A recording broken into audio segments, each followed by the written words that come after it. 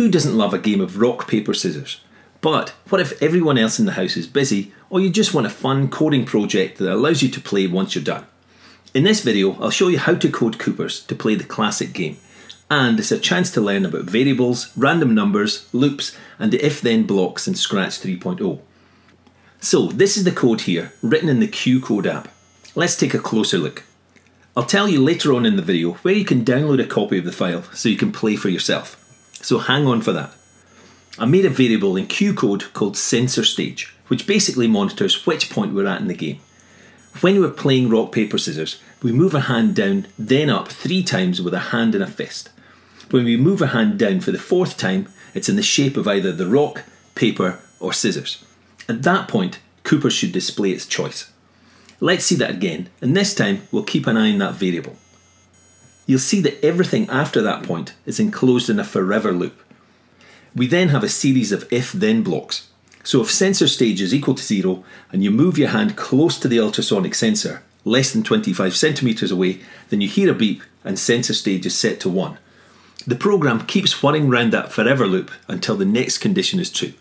If sensor stage is equal to 1 and you lift your hand so the distance between the ultrasonic sensor and you is greater than 40 centimeters, then we hear another beep and sensor stage increases to 2.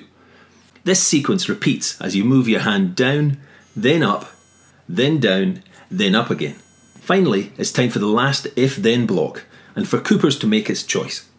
If sensor stage equals 6 and the ultrasonic sensor detects your hand at a distance less than 25 centimeters, then we hear a beep and the variable sensor stage is set to 0, ready for the next game.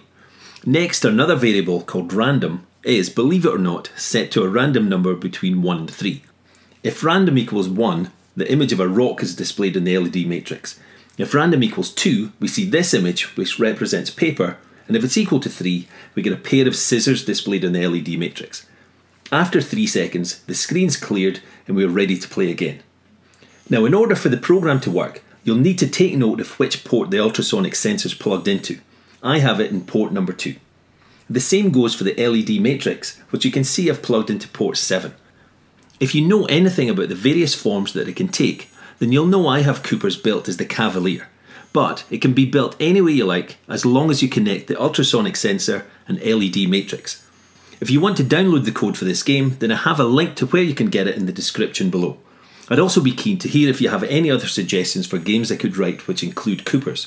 Feel free to write them in the comments, and if I choose yours, then I'll give you a shout out in the next video. If you don't have your own Qoopers, then I also have a code in the description that you can use to get 10% discount online. If you've enjoyed this video, then why not give it a thumbs up and subscribe to the channel, so that you're made aware when new ones come out. If you have an interest in STEM robotics, then why not take a look at some of the other videos in this series.